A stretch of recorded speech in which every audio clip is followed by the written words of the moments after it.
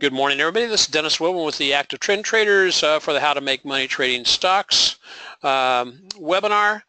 Joining us today from Dallas, Texas is this guy here, Mike Traeger, and had a good visit with Mike earlier this, at the last part of the summertime, and ate at a really awesome Mexican place with him, my wife, and his dog. And so how you doing, Mike? Yeah, if there's one thing we have in Texas, it's good Tex-Mex food, right? Oh, without a doubt. And that was a great place. I just love those little, kind of like, they can be just hole-in-the-wall places, but they're really awesome. Anyway, we got a lot to cover today, so let's get going. And you said that you've got a cold front that came through and kind of cooled you guys down a little bit. Yeah, finally, it was about very pleasant fall-type weather here now. Ah, cool. And as I shared with you, yeah, the weather, the season's kind of changing over here in Hawaii. Also, it's like currently it's at 8 o'clock in the morning. It's a brisk 74 degrees, and people on the mainland always kind of find that silly when I say, when it starts getting down below 70, it's cold here, simply because we have no heating. As a one thing, and with the wind chill factor, with the wind blowing 10, 15 miles an hour, with the wind chill, it gets down to like 62 degrees, Mike, and that's cold. I was going to say, I didn't think that there was a change of season in Hawaii. Maybe just between rainy and not rainy. Now, you can always tell the locals, if you ever come here during the wintertime on vacation, you can always tell the locals during the winter months, because they're the ones that'll be out with their shorts on and their slippers on, but they'll be wearing a jacket because they're cold. And so want to remind everybody that all the materials we present is for training purposes only. Traders should always paper trade any new method prior to the risk of their own personal capital. Michael Bischoff is not with us today. He's probably trying to get the last little bit. Michael likes to do his holidays, and so he's not with us today.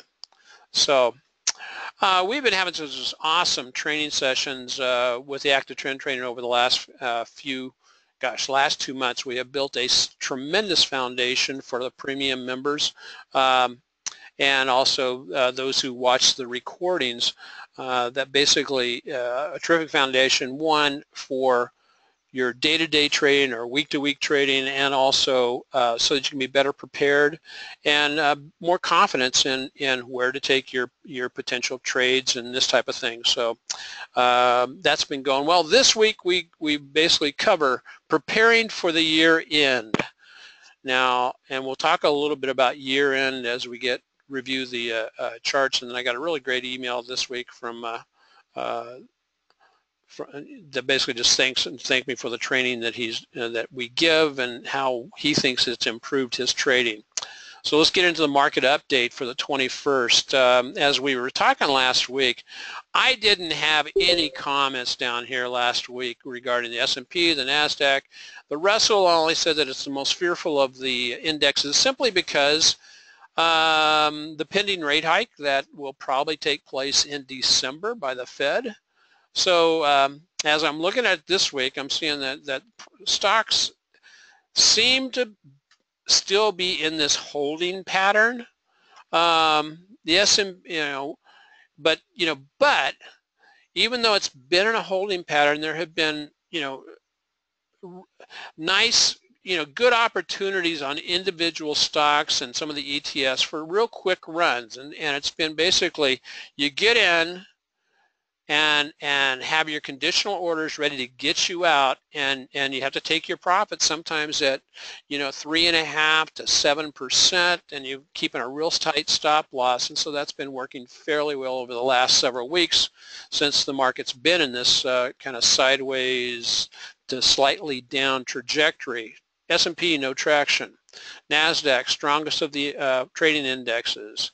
Russell actually came down about, I think it was the 100-day moving average, and it did hold there, but what's next? What's next? How it rebounds off of that would be telling. And so there's been a lot of outside influences, Mike. The debate on the presidential debate, the news and noise that came from that didn't move the market whatsoever, which is kind of interesting. But the U.S. elections are coming up. World economies are, it seems like we're getting a continuous siege of bad news from the world economies, especially out of Europe, out of China. And some of the other things that are leading the way, you know, Fed posturing for the potential December rate hike. I don't think that they will touch the rates in November, which is coming up the first week in November. It's too close to the election, and I think they don't want to upset the apple cart. And then earnings are underway, and we're beginning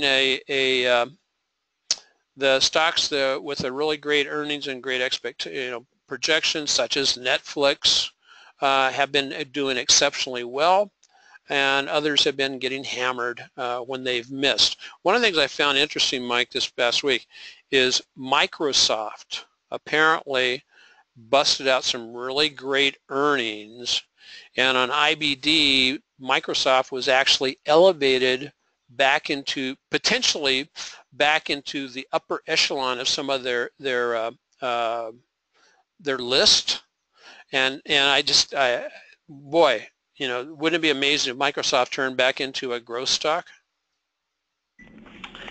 Yeah, I don't see that happening, but you know, recently there has been some momentum in that stock price, and you know, IBD is very much a momentum type methodology. Yeah. And once the stock gets going, it comes to the top of the IBD list. You know, if you really read the earnings report on Microsoft, it wasn't as good as the headline number. Oh. Only because, you know, you get into the difference between GAAP and non-GAAP numbers and reports on, you know, earnings and revenues. You know, the non-GAAP number looked pretty good, but the GAAP number was kind of ugly. And Microsoft, you know, the market cap there is just too large in my mind for it to make the kind of run that it made in the 80s and 90s. It's just too big a stock. But for now, you know, some people who might have bought Microsoft in 1999 or 2000 are probably happy because now the stock is right back where it was 16 or 17 years ago. Yeah, yeah. And people who bought then are, you know, can now say they're even. Yeah, exactly. And so the big question mark that's out there is the U.S. elections. What are you sensing? What do you think is going to happen after the election? Okay, we kind of had a little chat before we got started today about that particularly. Yeah, I think we're both in agreement. If Trump gets elected, that if Trump gets elected, you know, the markets are going to dump. I don't think there's much question about that. I think the only question would be, you know, what might the markets do if Hillary gets elected? And yeah, that's kind of a crapshoot, I think. I mean, they might rally. You might get the short-term, you know, kind of knee-jerk reaction to the upside, and or you know, it's certainly possible that you know, 4 years of Hillary will be like, you know, 4 more years of Obama. And, nobody's terribly, you know, thrilled with that prospect either. So. Well, there are a few people. There are some people out there that are very thrilled with it. I mean, it's. Well, her family is. Her family, yeah. Bill, you know. Never mind. We're not going to go there. Anyway, I basically agree. I think that the real connection there is that whatever the reaction, it'll be kind of a Brexit type reaction after the election, either one way or the other. But I think that the essence is that at the end of the year, the market has already been given us, you know, telegraphing their signals regarding potential increases in the Fed rate and the interest rate, and that if that in fact happens, the market is at least from the telegraph signals that is sent out so far is the market's not going to like even a 1/4 point increase. moving forward. And so that could be interesting.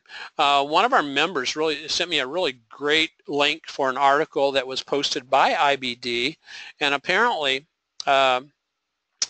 Clinton has been discussing with the big banks the concept of nationalizing, this is in the U.S. only, nationalizing our 401ks for us and our IRAs. Oh, geez. Oh, gosh. And well, okay. And if anybody wants that link, it was in the paper. I think either yesterday or the day before in the IBD paper. But yeah, they're talking about and they're talking with the Wall Street guys about how you're going to manage everybody's money because we, the people, are too stupid to do it ourselves. Well, she's pretty connected with Wall Street, and something like that would be a big boon for Wall Street because they'll get their management fees off of a huge base of assets. The people who have money, IRAs and 401ks and pension plans. I mean, the management fee, just the management fees on that could be, billions a year for Wall Street. Yeah. However, we see how the government has managed the Social Security situation.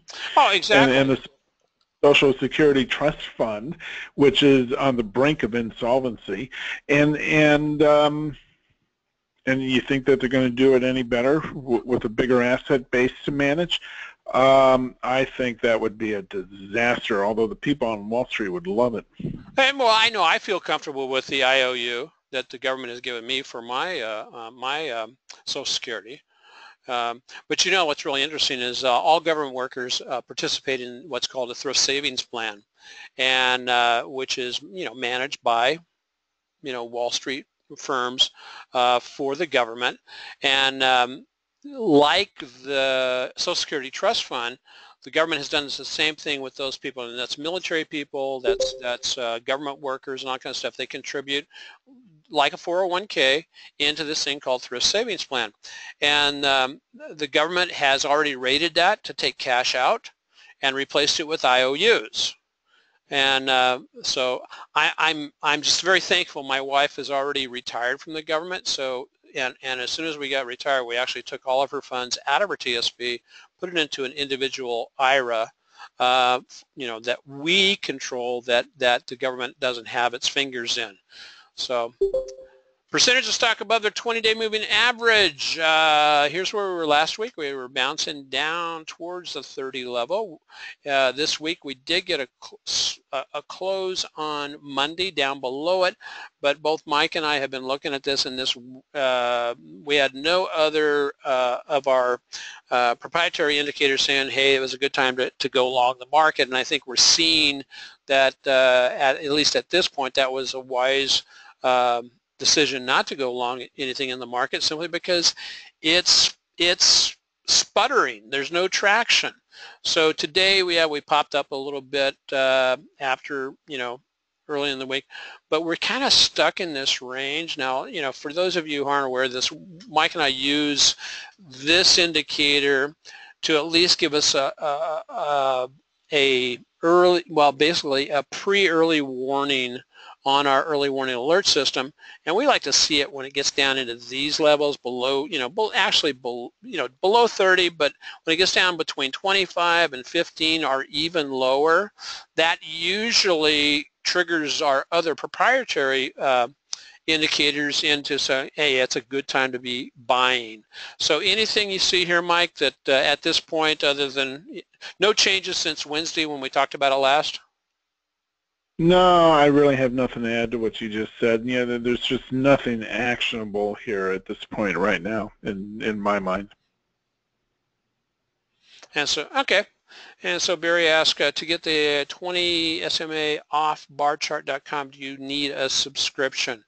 I don't think so, Barry, because I can go into Barchart and have any. You can. It allows you to add certain moving averages, and so in the chart that I look at normally has I think the 20-day moving average on it, and or maybe it's the 8-day moving average. I think it's the 8-day moving average that I imported into it. But and that's part of the free stuff. So yeah, you don't need a subscription to get this, and I do believe that it periodically updates intraday. Yes. Although you know certainly it lags. And then what's the lag, Dennis? About 30 minutes or so? Yeah, well, actually, yeah, it's about 20 to 30 minutes. It lags, but it gives you a pretty good picture of where things are at during the day, and yeah. And believe me, you don't need this information in real time. It's not that time sensitive. What's really funny is, we talk about nowadays, well, gosh, there's a 20-minute lag. We want to have like real-time data and real-time information. And back in the day of Jesse Livermore, their lag time was sometimes a week, because or hours at least, if they were getting things from a telegraph, off the telegraph, the ticker tape, if you will. And so interesting. Yeah. So here's where the markets were at about 9 o'clock this morning. As you can see, the S&P is really flirting with dropping back below its high from 2015. It is things are tracking around, and we made a comment on Wednesday night at the training session, is that it's really interesting. The S&P, the NASDAQ, and the Russell, in reality, for where we started the year and fell from, it's doing pretty good to be up, almost 5% on all of those. Russell's actually up 7% for the year, but the year's not done yet, and so we'll see where we finish off as we move into the end of the year. Let's take a look at the charts. Hopefully that's the S&P. I've highlighted earlier how the S&P is working within, of course, this larger fib, and it is contained for about a month and a half now, since the first part of September. It has contained all of the movement basically in that area. It has been favoring over the last several days, over the last couple of weeks, the lower side of this, and then of course you have your fib box in the middle, which is 382 to 618 retracement. And so there's a lot of things going on in this chart that are both, I would say, the indications are mixed, in that we have crosses of the 820 crossed up here around the first part of September, or no, the first part of October, and then shortly after that we cross below the 50, and so each of these moving averages now could act as a level of resistance against any potential upward surge in the market, and then of course the individual fib lines can also serve as that same thing. We've got some, we had a positive turn off the bottom on the true strength indicator on the daily. The momentum is, it's setting up, it's moving sideways, which is what the market has been doing.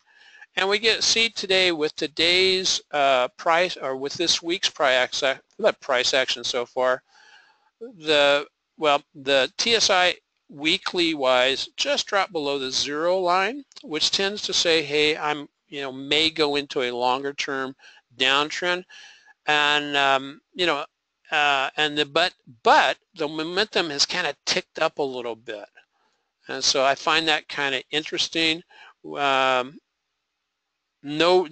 no positive divergence that we're looking at this particular point here, or there was a little bit between here and here on the true strength indicator between this low and this low, and a little bit also on the momentum. But right now, as we've said, is the S&P just appears to be in a holding pattern, and it's defined by this box here, and we're still getting the nice daily swings, Mike, that are in this case, like the range of today was about 10 points, and so anything you got going for the off of that you want to pull off of this, Mike? No, not really. Not unless you want to draw another triangle on the chart. But the triangle that I'm thinking of or visualizing this time would be, a descending line coming down across the lower highs, and then a horizontal line right around 2120, where that support area is. Okay. There's one. And then we'll just use this support area here. Let me get rid of the fibs really quick. And then we've got this line going across here, basically. There you go. Yeah, so we have a pretty strong support area there, which has been tested several times the past few weeks and held, but certainly over the past, a couple months now, a series of lower highs in place. Yep. And at some point, something's going to break. I mean, either the price action will break out to a higher high above that line, or will break down below, the horizontal support. And we can make projections as to where price might go on those kinds of breakouts. When it happens. I'm not even going to say if it happens, because sooner or later it's going to happen, one way or the other. And that's about the only observation I think I can make that you haven't made already. Yeah, and there's a projection to the downside based on that existing triangle. It may be a little bit deeper than that, like down here to the 2040, because I could also take this from this high down to here. But what I find very interesting, that's a 6% correction from the highs. And if we get back around the 200-day moving average, it'd be about a 5% correction. And so that, in reality, would help flush a lot of the surplus out of the market if we did get something like that. And then we would get hopefully get set up for a healthier rebound moving into, moving forward. Because I think I think that since this big bull market is still, still going on over 7 years old, a healthy reset would be good for us in a longer term, and give us a wonderful opportunity. And who knows, that opportunity may come in December, January timeframe if the Fed does raise rates and the market does choose to correct. So that's what we got for the NASDAQ, or for the S&P. NASDAQ, wow, let's put up the NASDAQ. Here we go, NDX. There we go.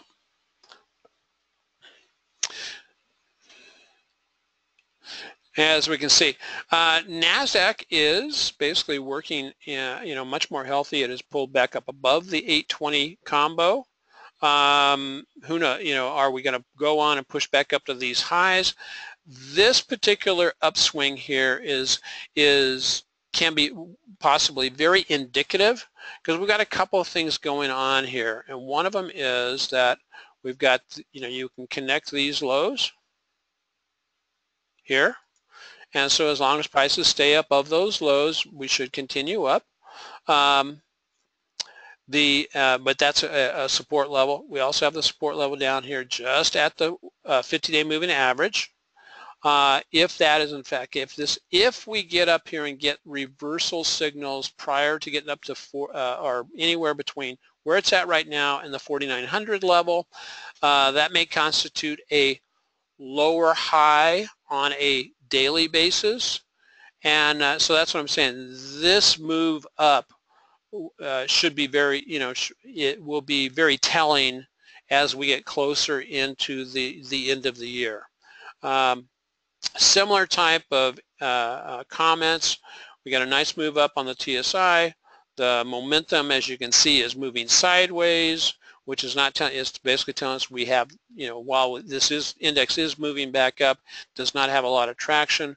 We still have the momentum on a weekly chart pointing down, and it appears as if we may be getting. We've got the TSI on the weekly chart pointed down, but it looks like we maybe put it in a squeeze where it squeezes back into the shorter term line or longer term line, and we'll see what transpires from there.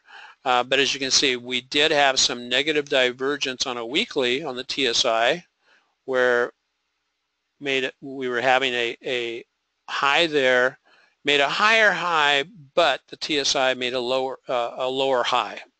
And those are things that we just file away and go, okay, are the clues starting to add up that we may get a correction moving forward? And again, and I like to take, and when I do this kind of stuff, and I like to project both from the Fibonacci's, but also I'll just, project down, for a 5% correction. Well, that would put us back where we were 1, 2, 3, 4, 5, 6 weeks ago. So anyway, anything on the NASDAQ, Mike? No, nothing that you haven't covered. My only thought is, last week we had on the weekly chart a pretty bearish engulfing candlestick. Yes. And in the middle of last week we had that big down day, which shows on the daily chart. Right here. And those candlesticks have very bearish implications, and because the high point of those candlesticks has still not been breached, I think they are still influential. That's true. And will continue to be until and unless those previous highs are taken out, especially so on the weekly chart.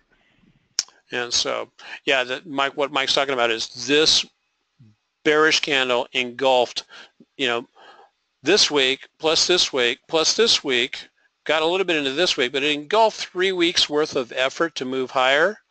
And this candle, while it is an up candle for the week, is still working within the confines of this bearish engulfing candle here. So as far as a negative signal, that is still a valid signal, the candlestick that is right there.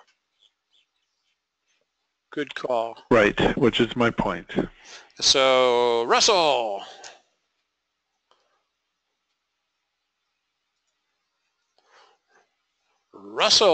There we go. Okay, Russell basically has fallen down, as I said, to the 100-day moving average. There is a level of support in that area. Let's just draw it across approximately there where it's come down. But it's also, here's the 100-day moving average. So let's say just a 1207 level at a zone of resistance support over here from an earlier breakout. For the week, what I find kind of interesting, Mike, is that for the week, we may be putting in a hammer-like candlestick, which tends to be a reversal signal. And on the weekly chart, at least as of right now, it's almost putting in like an inverted hammer at a level of support, which also it has been defined as being a reversal signal also. However, both of these, we are basically confined within about the 1260 level down to the 1207 level. And while that, and so as we do move back up, you also have this level here, which constitutes a downtrending aspect here. And so you'll have a level of a resistance in here that could be the reversal point. The 8 has dropped below the 50. It appears as if the 20 wants to drop below the 50. But on occasions, you get a nice bounce and it rips right back through those moving averages, and as they fail to provide resistance as you would anticipate them doing. And when that happens, I just go back to the horizontal levels of resistance and support, throw in a trend line, but overall, the levels of the horizontal support and resistance are the ones that I believe are, it's been shown technically that they are the strongest. So that's what we've got going on the Russell. If I were to, plan a trade around the IWM or the IWM or its counterpart TNA, which is a 3-time leverage, I would look at our 3 times leveraged index ETF for the Russell. Look to keep, you want to be taking profits fairly quickly. If you get up 10-15% on TNA, that's a great time to say, hey, I'm done with this, until the market has developed some traction going either one way or the other. Question, does the Russell historically do better in the last months of the year? Historically. Mike, remember when we did our back testing, usually you get a nice little pop in the Russell during the last part of the year. However, as we saw last year, it didn't happen. Primarily, yeah, go ahead, Mike. No, well, nothing's 100%. It doesn't happen every year in and year out, with the regularity of a clock. However, the answer to the question is yes. Typically between the months of October or November and March to April, the Russell does fairly well historically. And that has held for, 35 or 40 years. That doesn't mean it happens every year, but it might happen 90% of the time, over a 40-year period.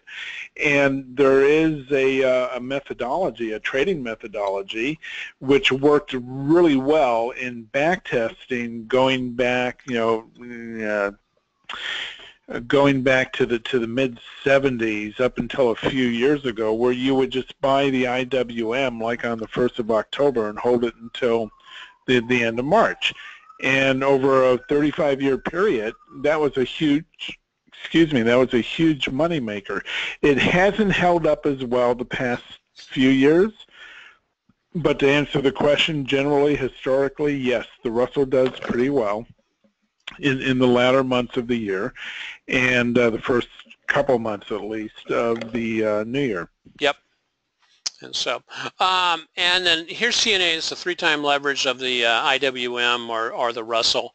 And basically, if it gets back up to the moving averages, it's about a 3.7% gain. If it gets up, depending on when it gets up to the trend line, that's about another 4.93%. If it rebounds from this 72 level and rebounds all the way back up here into the previous highs, you're talking about 11%, 11% move. And so that's what I'm talking about. It is confined within a box, and so at the top of the box, or even, sometimes you may get the crease in the box. That's where you'd want to be jumping on potential profits until we get a more solidified actual trend. Joe asked real quick, let's see, I'm going to move drawings, there we go. Joe, I don't follow per se the XLE, which is, I think, that is the...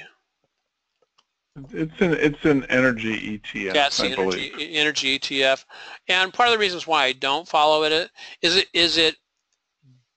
it doesn't move as much as I some of the things I would like, that I like to trade, but it's been a nice little upswing almost for the whole year of 2016. Here was the beginning of 2016, and it's gone into a nice little uptrending channel. And here's the uptrending channel, basically from here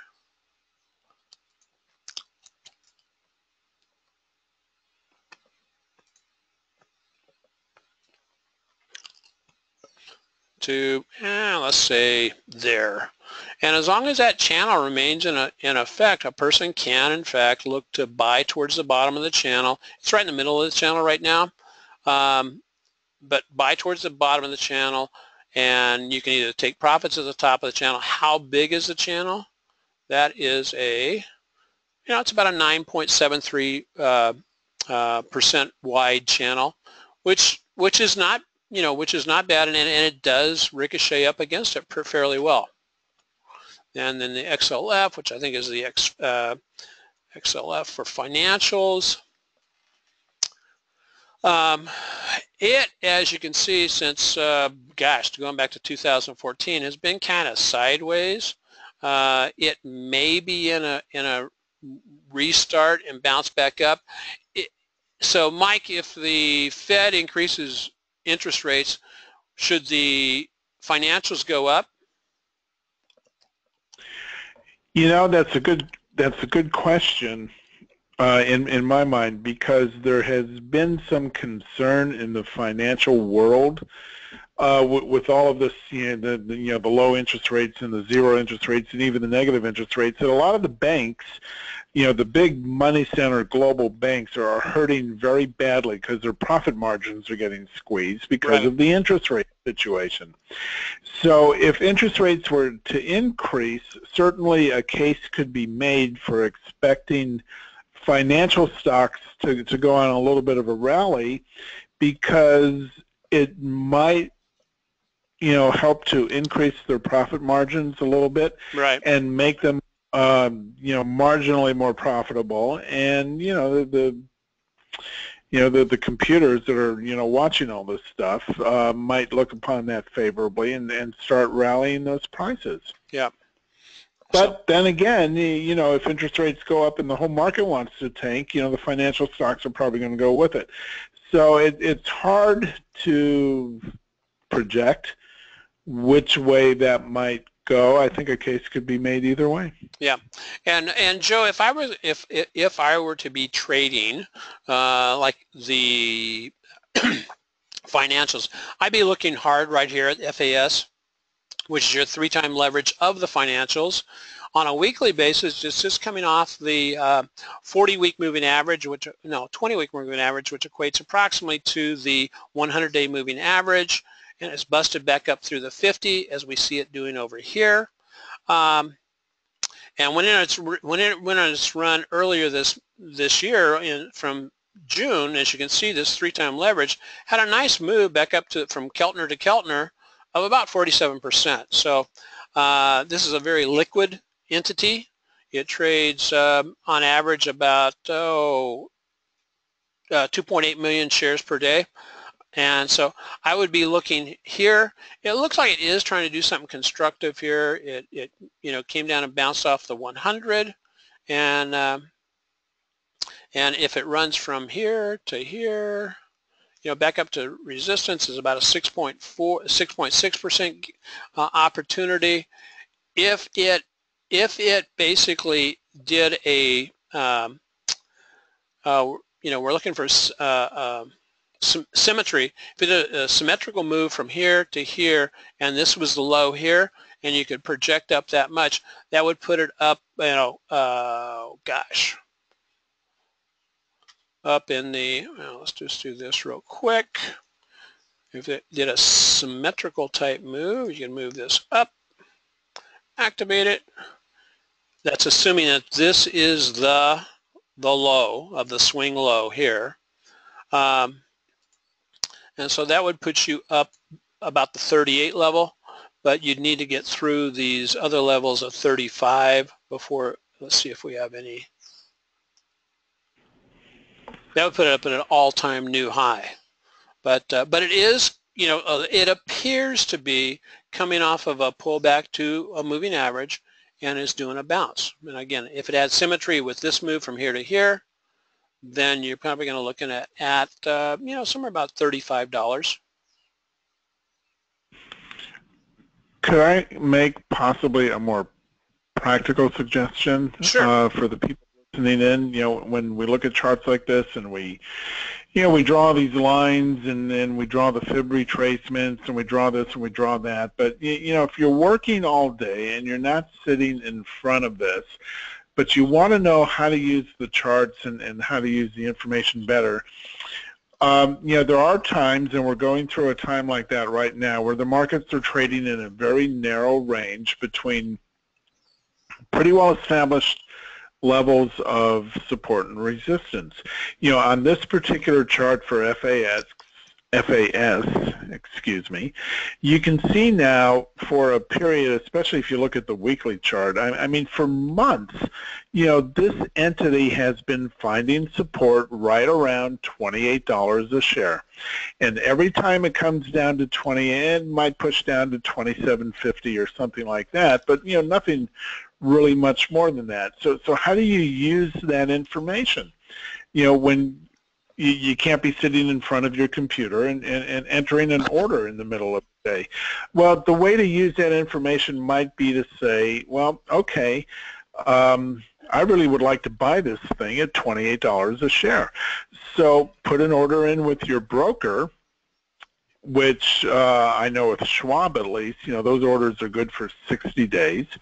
Say I want to buy FAS at 28 a share, or 28.10, or 27.80, or whatever number you want to pick, and let the order sit there. And if it comes down to $28, which is a proven level of support on this, you're going to get filled, even if you don't happen to be in front of it at that time. And once filled, you might say, well, it pretty reliably runs back up to about 30. So I'm going to take my profits at 30, or 29.75, or whatever the number you're comfortable with.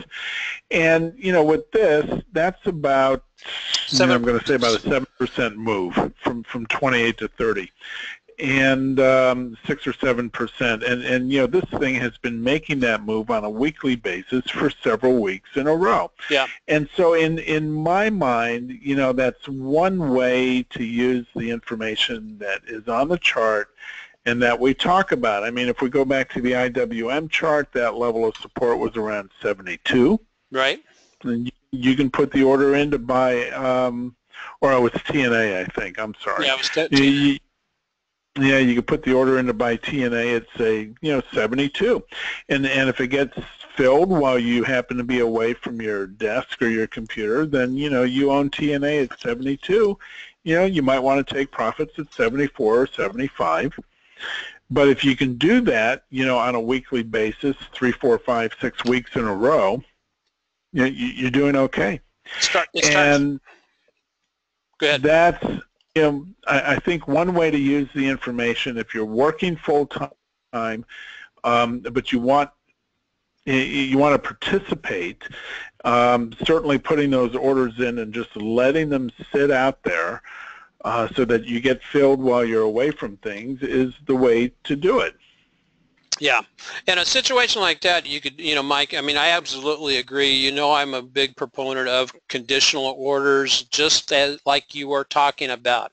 Where would you put your stop? That's a great question. You could put your stop in a couple of places. One, you could just say, okay, what's the low there? This swing low, it's 27.58. I can say, well, I'm going to give it 50 cents, because if I buy at 28, it would be less than a 3% move, a 3% loss if I put my stop at 27. And so that would work out fine. And Mike, it's 7.14%. Right. Okay. Right. I was doing the arithmetic off the top of my head. No, good job. Or, as far as stop losses are concerned, you can say, well, all right, the market's kind of quiet. I don't really expect to make more than 5 or 6% on anything, and I want a 2-to-1, reward to risk ratio. Yeah. And if 5 or 6% is my upside, then 2 or 3% is going to be my downside, and so that's your stop loss. Let's say you get filled at 28, and you put a 3% stop loss on that. Well, 3% off of 28 is about 84, 85 cents. You put your stop loss in around 27.20, 27.15, and that sounds like a pretty narrow range, but that's the range that entity is trading in right now. Yeah. And you limit your risk to get your potential 7% reward up to about the $30 level. Yeah. And those two different ways, the way you mentioned, Dennis, is one way, use the recent swing low, or use a percentage stop loss, exactly, depending on the risk reward ratio you're comfortable working with. Yeah. Either way, there's not big risk involved. Yeah, because I use a combination of both. One is I'll use a combination. I see where the swing low is, and then if, I know that that could be a potential level of support, and if below the swing low is, let's say, a 5% loss, well, what I'll do is I will see what a full position, how much, I know how much I can lose, which I typically put in there as stop as 4%. But if my swing low is 5%, I will adjust the number of shares I buy so that if I hit that stop loss, I never lose more than what I would have lost with a 4% of a full position. So great stuff, and I'm glad you brought this up, Mike. Mike, I'm glad you brought this up because before I was, processing and thinking through, what to cover on today's webinar. One of the things I wanted to cover or just mention was sometimes in trading, it's a process of just getting in the way for a potential move up, and as long as you're, and so that's a lot of times what this planning is that there are no perfect entries, there are no necessarily perfect exits. You live by your rules, and then if you're using a good system and a good strategy, it will get you in the way when things turn and do well. So we got to move along because I got the next webinar coming up in about 12 minutes. So Joe just mentioned really quickly the large money center banks just all reported well, even Wells Fargo. Yeah, Wells Fargo is a whole different deal. And and I don't expect this earnings report to reflect the actual damage that's going to happen there eventually. Yeah. And so passive least resistance, I think, for at least for the interim time. Are you still in the sideways mode, Mike? Short term? No, I don't. Yeah, short term. I don't see any other position to try to support. Yeah. And I think it's a toss-up either way. For the health of the market, I would like to see a 5% or more correction, but that's what I'm hoping for, and it hasn't come to fruition yet. Okay, here's where we're basically at the end of this week. We're moving along very nicely. I've got about $1,400 to make up next week to get up back on the equity curve that will put us to my 40% objective for the year. And strategy 1 is now up 1.5%. Whoops, I don't want to do that. I want to do this. So here's one of the trades we did earlier this week, or actually on the 13th. This is one of our strategy 1 setups for a pre-earning trade. We went long, more or less utilizing the same thing that Mike and I were just talking about. We put in an order to buy down here, bouncing off the 50-day moving average. We got into the trade on 10/13 at approximately $40.60.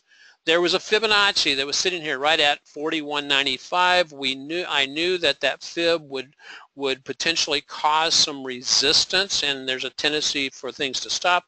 So I basically put in a stop, a profit T1 at 41.95 when it was actually sold half the position.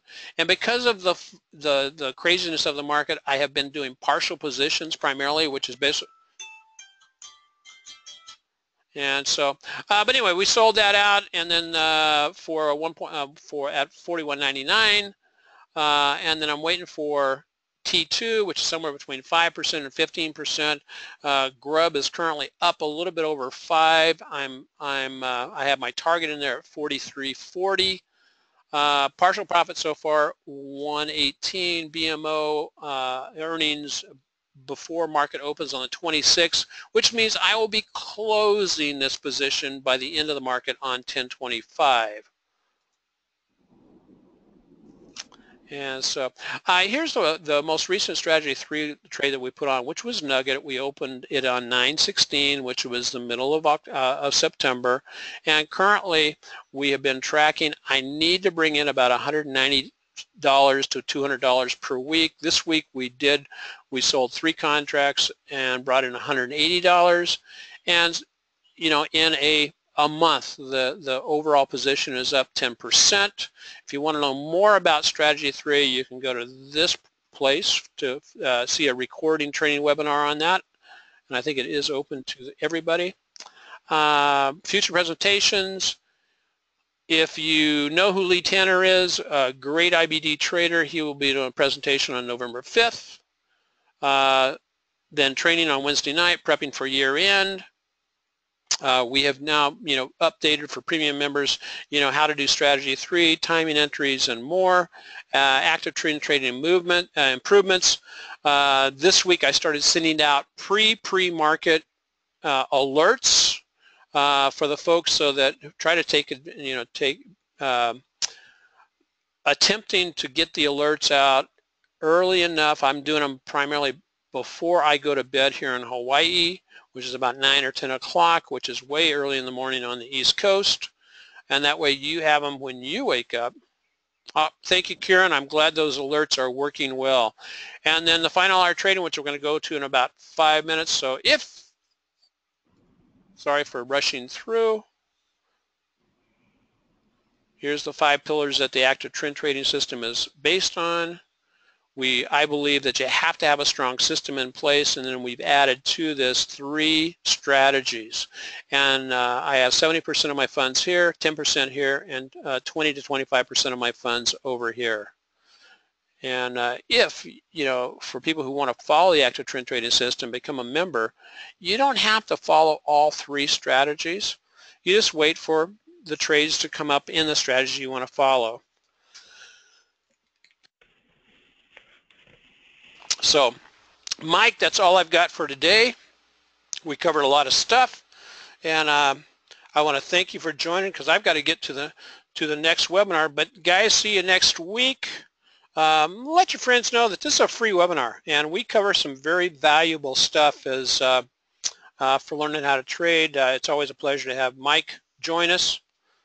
And so, if you're a premium member, the final hour follows in about 5 minutes.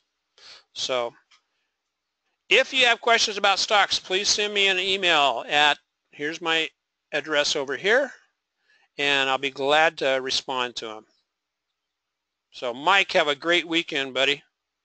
Yeah, thanks. You too. I'll talk to you soon. Okay. God bless everybody. Bye. See ya.